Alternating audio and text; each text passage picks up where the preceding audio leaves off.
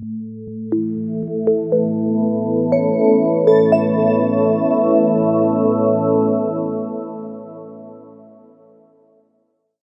today I have the pleasure to host Dr. Steinar Bryn, dialogue worker and peace builder, who is recognized as one of the most experienced dialogue facilitators in Europe.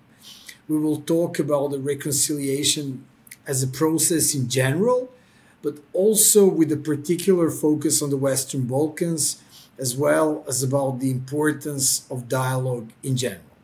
So finally, we'll try to draw some parallels between reconciliation in the Western Balkans, Norway, and elsewhere. Steinar Bryn is a dialogue worker and peace builder who has been a teacher, researcher, and acting principal at the Domaćin Academy in Lillehammer, Norway. After graduating from the University of Wisconsin, he obtained a PhD in American Studies from the University of Minnesota. During the last 20 years, Steinar has developed and supported the Domaćin dialogue centers in the Western Balkans. He is responsible for the planning and implementing of interethnic dialogue seminars in Norway and in the Western Balkans. For his work, Steinar has been nominated 7 times for the Nobel Peace Prize. He is currently a mentor for the Domaćin Dialogue Network. Mr. Bryn, welcome to the Lighthouse podcast. Thank you. Thank you. So maybe to start off by asking you if you can share your journey and what inspired you to focus on dialogue and peace building, and in particular in our region here in the Western Balkans. I can tell you, I was very fascinated by a man. I wrote a thesis about him in my high school, and he was the founder of the Domaćin Academy and spent 1935 in Germany. And he got so scared of the possibility of war in Europe that he wanted to establish a humane counter force. So he established the Domaćin Academy as an academy for peace and reconciliation. In 1994, Lillehammer, my hometown, hosted the Winter Olympics. That brought us in contact with Sarajevo, that hosted the Winter Olympics in 1984. So people from my town traveled to Sarajevo. And what was important, we were not United Nations, we were not NATO, we were not European Union. We were some kind of Olympic friends. So it was very natural in 94, the war was going on in Bosnia and Herzegovina. It was very natural for us to ask, is there anything we can do to support, to help, to rebuild trust, communication, cooperation between people? And we started in 1995 to invite Serbs, Croats, Bosniaks, Bosnians from Bosnia and Herzegovina to the Domaćin Academy in Lillehammer, and discovered very fast that this was not only about Bosnia and Herzegovina, it was about the breakdown of all of Yugoslavia. So if we wanted to understand this conflict, we would have to invite people from Ljubljana to Skopje. What was unique and special? People came here for 3 months. That's a long conversation. I probably think I am the person in Europe that I've listened to most stories in terms of what did people experience in those years. And we developed a very strong focus on Kosovo because Dayton was in November 95, but the Kosovo crisis was not solved. And we had many, many groups, Serbs, Albanians from Kosovo, coming to Lillehammer. All in all, over these years, around 3,000 people from old Yugoslavia have been on my veranda in my home. And probably I've also had a few hundred seminars in Ohrid, in Budva, in Herceg-Novi, in the towns in the Western Balkans. So in terms of trying to bring people together to sit and talk, share stories, I feel very experienced. And then, of course, you can ask, what was the result? What came out of that? And precisely, I want to ask you about that. As a mentor for the Nansen Dialogue Network, can you tell us how does the Nansen Dialogue approach utilize dialogue as a tool for reconciliation in conflict areas? And can you explain maybe the core principles and methodologies of the Nansen Dialogue Center? Yes. Um, I think what was, let's say, the essence when people came to the Nansen Academy, it's a very small, imagine a small college for only 100 students. You have a dormitory, you have eating, dining facilities, you have educational rooms. So when people came here, they lived together. So if we put up, let's say, a basketball net, Serbs, Albanians would start to shoot the basket. I hate you as a Serb, but sure, you can shoot. We would go to a jazz concert. Wow, you like jazz too. Uh, we would do cross-country skiing, and I would ask, what is the difference between the Serbian and the Albanian way of cross-country skiing? No, it's not about that. What is the I really challenge people to define what is this ethnic difference you are so concerned about. And it was very, very difficult for people to explain it. And the most the most thorough, I think, effect the ethnic organization of reality was slowly broken down. It didn't make sense because the most important division, because we had people, we had Bosnians, we had Albanians, Serbs, Croats, the most important division between people was between those more traditional and those more modern, between those who wanted to, let's say, move toward European Union, emphasizing freedom, traveling, uh, in a way, the more Western capitalistic way, and those emphasizing the more traditional family, community, uh, etc. And that division is very real in the world today. In Afghanistan, between Palestine and Israel, Tel Aviv is ultra modern, Gaza is very traditional. If we don't understand that the tension between tradition and modernity is that something we must take seriously and not just say one is right, one is wrong. How can we somehow combine? I also think when we had the dialogue meetings, the very important conversation was what made you who you are. What are the stories you heard from your grandfather? What did you experience as a child? 3 years, 4 years, 5 years old? What movies, what books did you read? What formed and shaped your view of the world? And when people told those stories, it kind of made sense. Because if you're born in South Mitrovica in Kosovo, you grow up in an Albanian reality. If you are born in North Mitrovica, you grow up in a Serbian reality. The stories you get are so different. And we need to understand to be born in Tel Aviv or to born in Gaza City is completely different. And if these people don't meet to share the stories, the narratives they've been told, whether it's Mitrovica, Mostar, South Serbia, whatever. We have these conflicts as well as in Norway. But when you listen to somebody with a completely different background and they tell about that background, you start to understand if I had been you, maybe would have been thinking like you. Maybe I would have been looking at the world like you do. Interesting.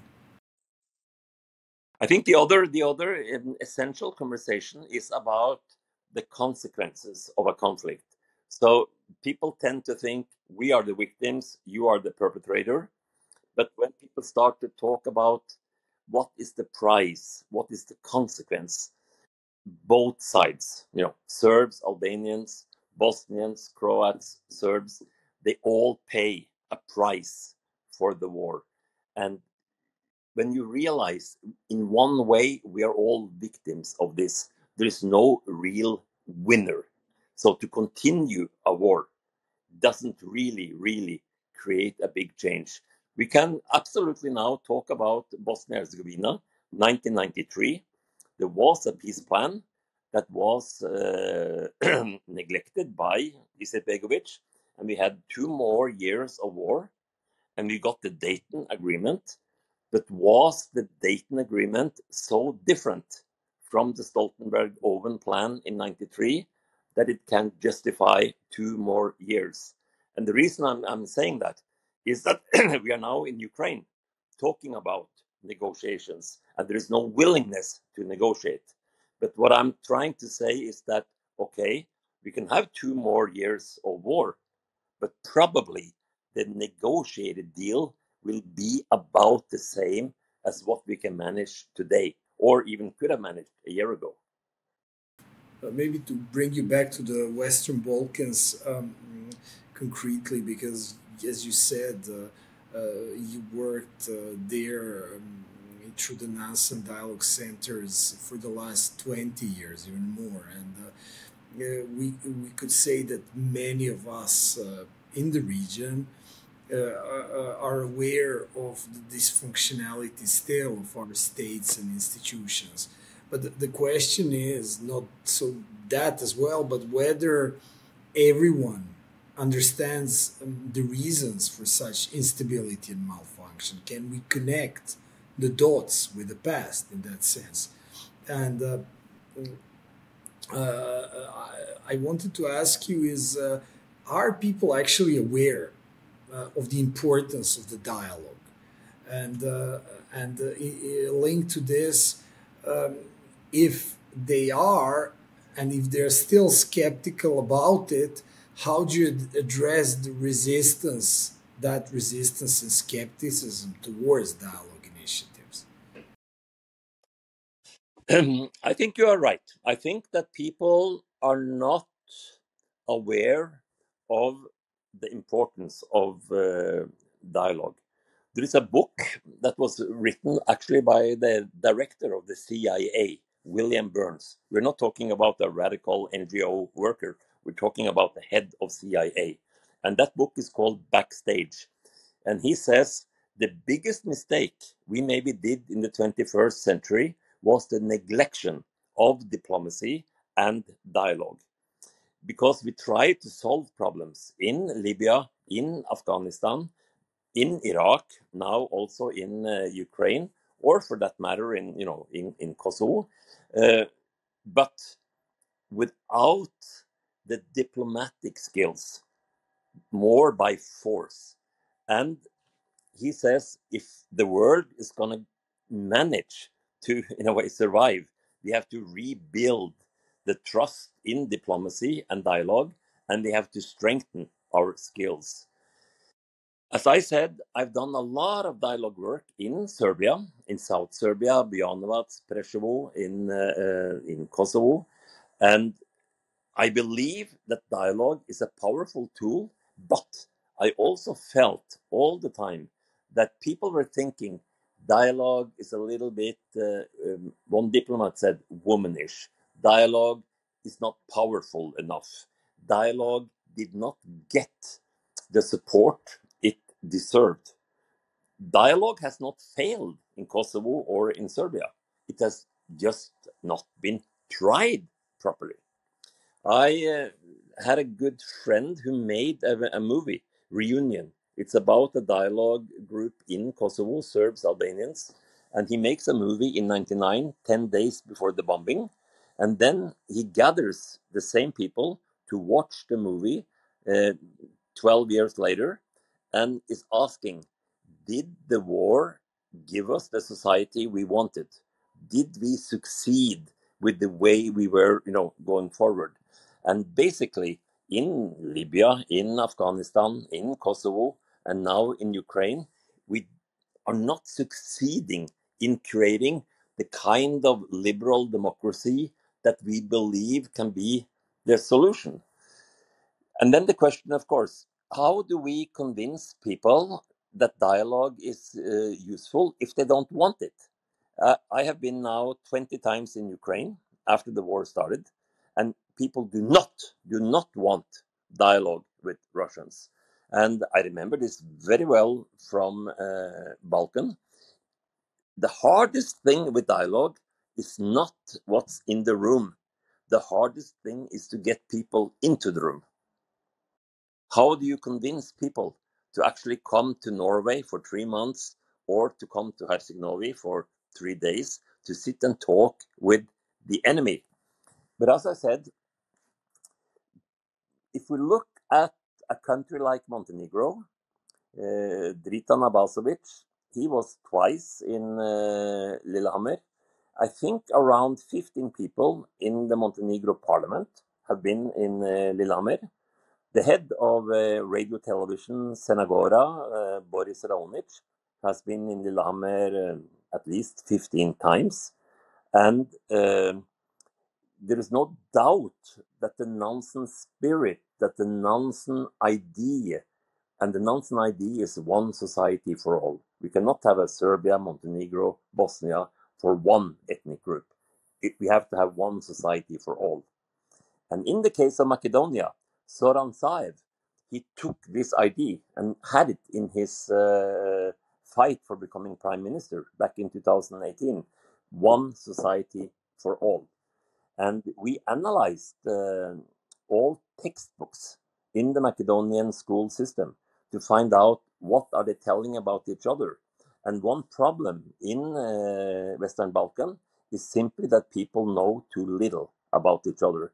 The educational system is such that you hear the narrative of your own people, but not about the others. Mm-hmm.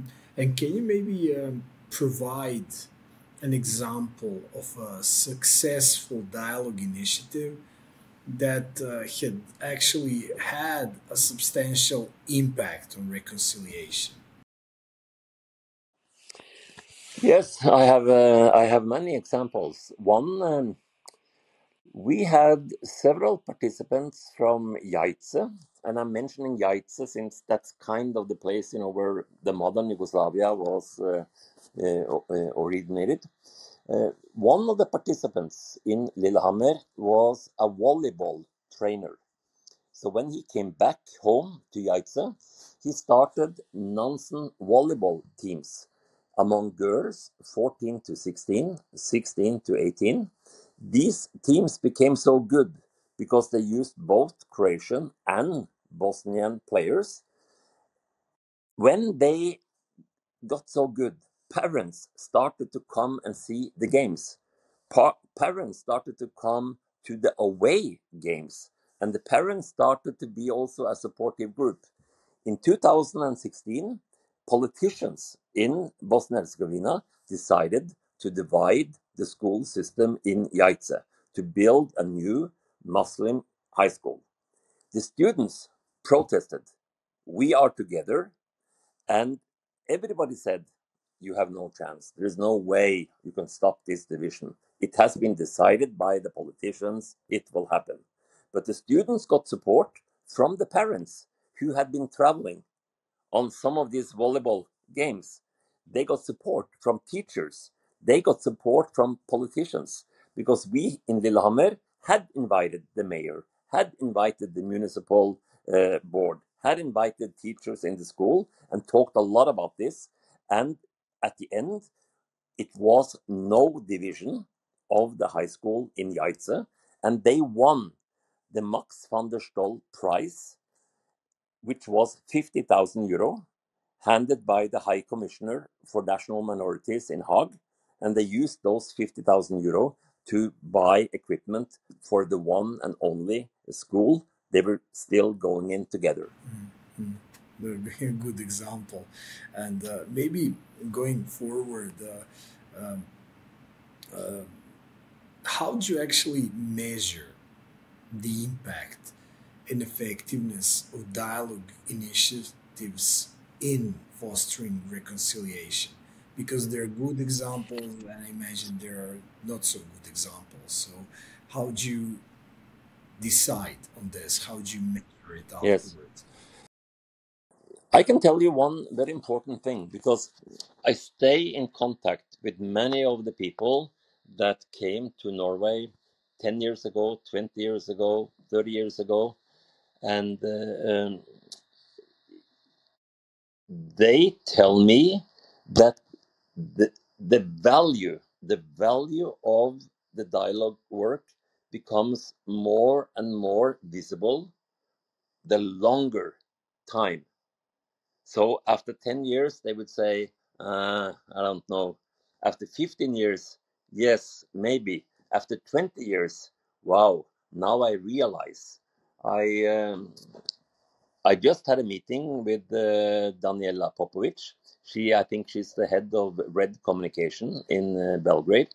She was in Norway in 1996, and she actually told me it was the best weeks of her life. I don't think she would have said that 10 years ago. So it's something about the value of dialogue becomes more visible as time passes by. But every NGO, every international organization, they want to evaluate after 1 year, after the project is over, and then you don't really see the effect. You don't see the consequences. I wanted also to ask you because at the Belgrade Center for Security Policy, we try to involve young people in peace building efforts, discussions about reconciliation, but also wider topics such as foreign and security policy, for example, the core bread and butter of our think tank. And what advice would you give to young peace builders in the Western Balkans who are dedicating to achieving reconciliation in their own communities? The most important advice I would give is to not expect immediate results. Um, I worked, I started my work in the Western Balkan in 1995. That's almost 30 years ago. I was lucky, I have to admit, because I was full-time employed and paid by the Norwegian Foreign Ministry. So in that sense, I did have time. Very often people who work on these issues, they work voluntarily, they work on their free time, and that is very, very, very, very hard. Um, but patience is extremely important. But 25 years is not a lot. So when we think about Western Balkan, or if we think about the Middle East, if we can make peace in the Middle East the next 25 years, that's fantastic for those who will live the next 300 years. But very often when we have negotiations, when we have meetings, we set aside 2 weeks, 3 weeks, 4 weeks, and we want somehow things to happen too fast. Um, what is important for Serbia, what's important for Bosnia and Herzegovina, Macedonia, is that it's possible for people to work full time. So in one way, the governments must set aside some money that can pay people in full positions. And it's not maybe to change society. If you use the language about security, being prepared for the future, etc., it might be easier to get support for this kind of work, because Europe is changing. And personally, I have to say things are not getting better. What is now happening in Ukraine is dividing Europe in a very dramatic way. And it's even more important that young people get motivated to use years of their life to make a better world. Also, of course, when I talk about the role of education, it's also in the universities. We need to educate people not only in that old knowledge, we need to educate people in that knowledge that is needed for the future, which maybe is different from the kind of knowledge that helped us in the 20th century. I'm thinking very concretely that maybe the way we think about borders, territory, ethnicity, states, statehood, passports, etc., is part of the problem. I was just in Montenegro and I rented a car, and they said, "We are sorry, but we don't have license plates." And I said, "Okay, but we have a paper in the car you can show the police." And then I thought, wow, is that possible? Can we maybe drive cars without license plates? This is good news for Kosovo and Serbia. You can just have a paper in your car, you show the police. You don't need, So the symbolic power of license plates, of passports, is making things more difficult than it has to be. And you gave the example earlier of the Nansen volleyball team from Yaitse as an example of successful dialogue initiative. But can I ask you to share a personal story or experience that particularly moved you or changed your perspective during your work in the Western Balkans? I had one seminar with Serbs, Albanians from Kosovo. And when we started the seminar, one Albanian, he got up and he started to argue, why are you here? He was accusing one Serb participant. And he was accusing that Serbian participant because he was convinced that he had put his own house on fire. So how can you, who put my house on fire, come here and pretend to be supportive of dialogue with us? He was talking for probably an hour, and most dialogue workers would say, shut up, let other people talk. But I really felt he had to come with his argument.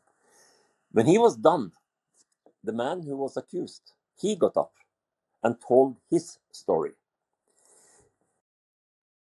When I listened to the first man, I was thinking, wow, how can that other man come here if he really put that house on fire?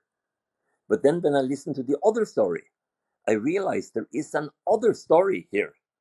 And that story explains why he was not the one putting the house on fire. And they were sitting over lunch, they were talking, they were together for, several weeks. And I asked the Albanian who accused the Serb, do you still believe that he put your house on fire? And he said, no, I don't believe he did it. But I can never convince my children that he didn't do it. And I just realize that accusations that are not allowed to somehow become modified or tested, if they exist alone, they become the truth. And in this case, it was such a demonstration of the importance of telling your story, because those two people, they had been neighbors. And the third man, his family was the first family in the village who got a television. So that other family, they had 5-6 kids, would come and sit and watch television every night until the television turned snow. Why would he want to put their house on fire? But in the scheme of the war, these accusations started to grow, and it is such a good example of the importance of letting people come together and talk as soon as possible. It's never too early for dialogue. It's sometimes too late. It's something that you said from that example that particularly strikes me and kind of leads me to maybe this kind of last forward-looking question. It is, how do we convince our children, under quotation marks, future generations, that reconciliation is the path forward.